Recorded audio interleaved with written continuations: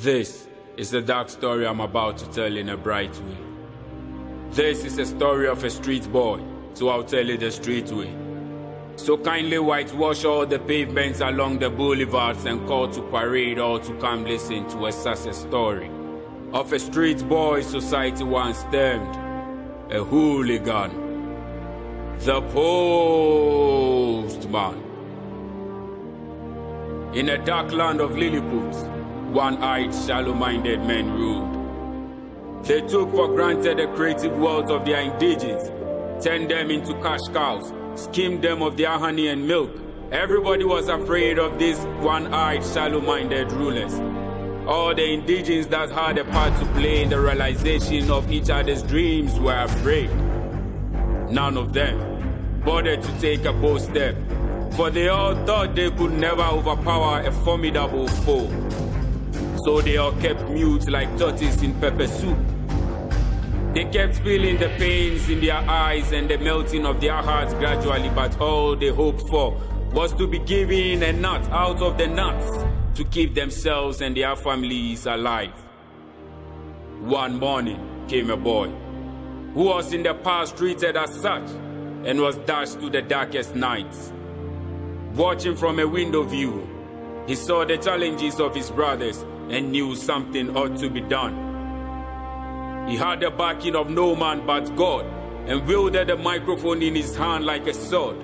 He had his feet on the clutch and the accelerator, so he knew it was time to ignite. He presented himself as the scapegoat roaming the forecourts of the town's abattoir and bleating tirelessly before the butcher.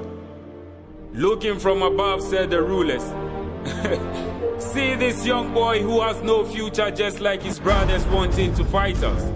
How can he single-handedly succeed what his comrades have failed 1,009 times?" Little did they know, this was the man pushed out of the main gate and was cautioned severally not to come back again. He bowed the due at dawn. His tongue has tasted his sweat and teardrops. His dreams were buried in hopes hidden on rooftops. His visions have been kept in heads with thick skulls. He's like an athlete who has his focus on the finish line, but spectators have traded his chance into bad marking, tied 1,000 sacks full of sand at his back just to slow down his speed. Shiona, Dani Mababo Manche, Ekpe Manche Yelisen Halom. He has built a kingdom, and his own countrymen today want to take his throne. He has fought for freedom for all. He has won the battle, yet his countrymen said it's a war made up of headsmen who came in search of their cattle. Day in, day out, his happiness has been traded for sorrow. But that wouldn't stop him from gathering people from the four corners of the town to form a nation where they see no evil and hear no evil. The SHATTA movement. Nor do they take our self-defeat, for life is their way of life. Charles Ni Armah Mensaah is a freedom fighter. Him had the ULM desire. Call him name SHATTA WALE.